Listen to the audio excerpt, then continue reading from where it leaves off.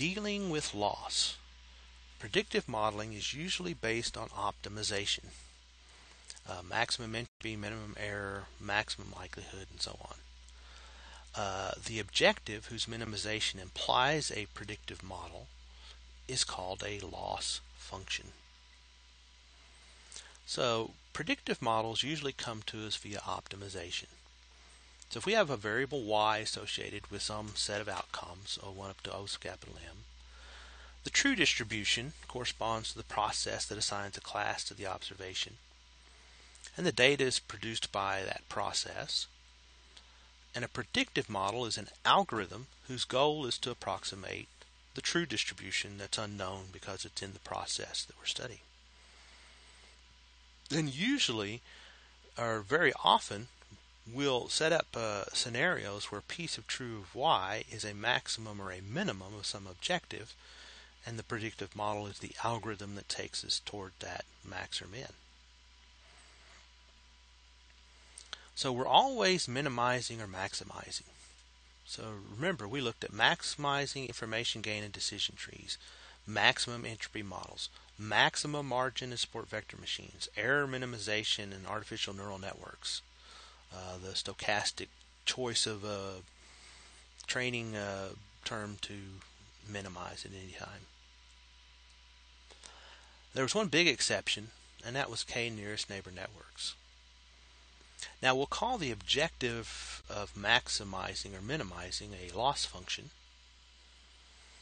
and often we want to think only in terms of loss function minimization. So if we had a scenario where we needed to maximize something, then that's the same as simply minimizing its negative. So gain can be studied as loss, and therefore we can talk about loss functions even when we're maximizing. Now, what characterizes these loss functions? Well, typically their minima are not easy to find. They often must be approximated using gradient descent. There are often many minima, some spurious and some useful. And convexity is very important. Now, there's a course called Operations Research, which is an in-depth study of optimization and loss, which takes full advantage of this concept of convexity. Now, we could have actually done this entire course based on the optimization of loss functions. Neural networks are specified by a type of loss. We could have introduced this concept of a penalty, which is a term added to a loss function to force its parameters to satisfy certain constraints. Regularization. Those are terms added to a loss function to force its minima to have some property. For instance, if we want sparse matrices to be the results when working with sparse data, then that's usually what's called an L1 regularization. And sometimes we use regularization to force any or all matrices in the loss function to be invertible. So for example, loss is a fundamental concept. We looked at Hopfield networks, which was the energy minimization, where E is this negative 1/2 the sum over ij w sub ij x by x sub j plus the sum theta sub I x sub I. So we didn't get universal representations, though, with Hopfield networks. That requires a hidden layer.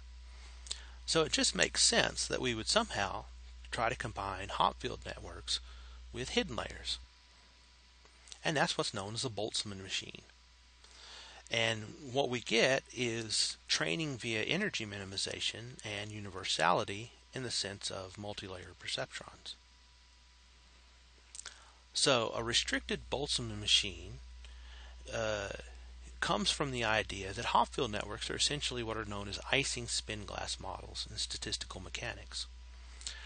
But when we add a hidden layer, which will allow us to have a universal classifier or a universal machine, then it's only 2 layers, but the visible here is going to play the same role as the input and the output layers.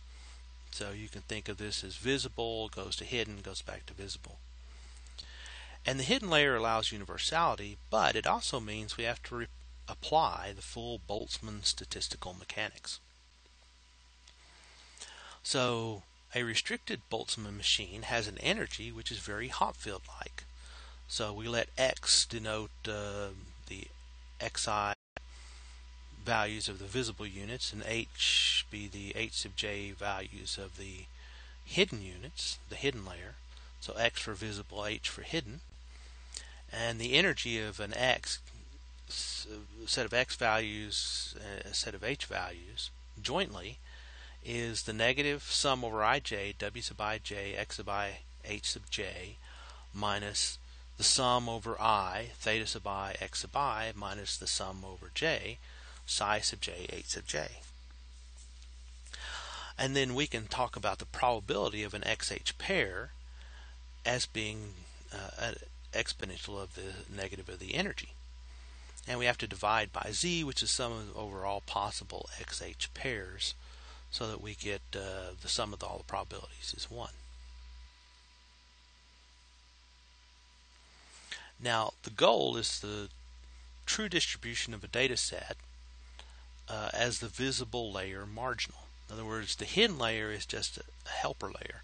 What we really want is to use the visible layer to reproduce a probability. So the marginal probability on the visible layer is just the sum over all possible h's of the joint p of x comma h, which is 1 over z times the sum over all possible h of e to the negative energy of x comma h.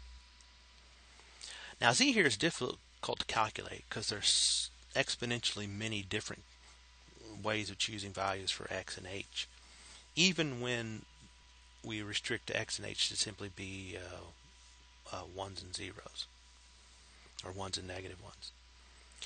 Now, these weights are parameters, and so it's no surprise that you can actually find these parameters using a thing called stochastic maximum likelihood, which is similar to backpropagation. And we'll look at the Boltzmann machine on the final exam. It's actually a neural network that combines the two ideas of the universality of the three-layer network and the energy minimization of the Hopfield network. But sklearn will make it available to us in much the same way that it always does. We'll create a classifier object, we'll do a fit, and then we'll make a prediction. And we'll validate and measure using metrics. So why didn't we take the loss approach for the entire course? Well, there's a couple of answers. The one that's most important to me is that the loss approach does not address or model complex networks or multiple scales. It gives us the algorithms because the algorithms come from the loss minimization attempt. Now, I don't want to over-promote k-nearest neighbors networks, but they are outside of this whole loss-based idea because they really aren't designed using some kind of objective, some kind of overall objective, but they are a good start. Now, a key concept here is that Hopfield networks, they have the spurious states, and the reason that they have some of these very big issues is because of their all-connected nature. Whereas Boltzmann machines are what are called bipartite graphs.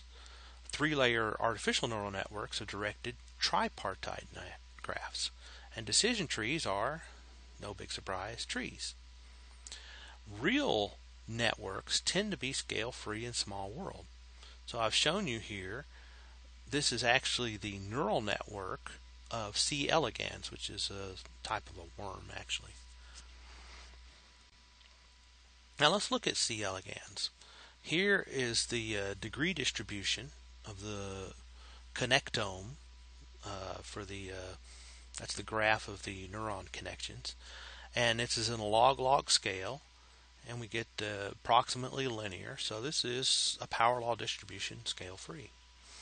The average path length is 2.46. The average clustering coefficient is 0.284.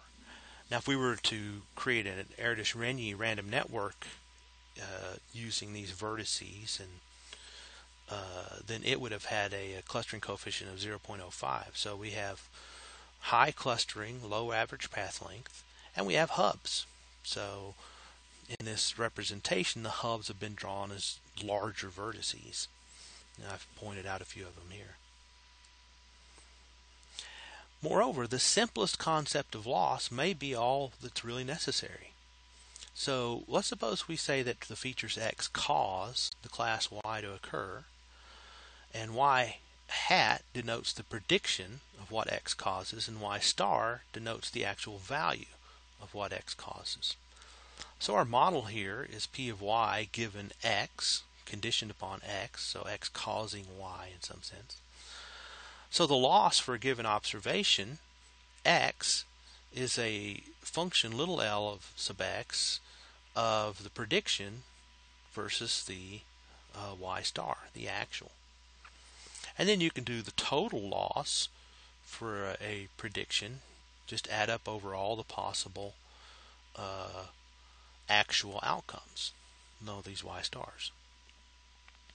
Now a 0-1 loss occurs if we just let the little l sub x of y hat, y star be 0 if they're the same and 1 otherwise.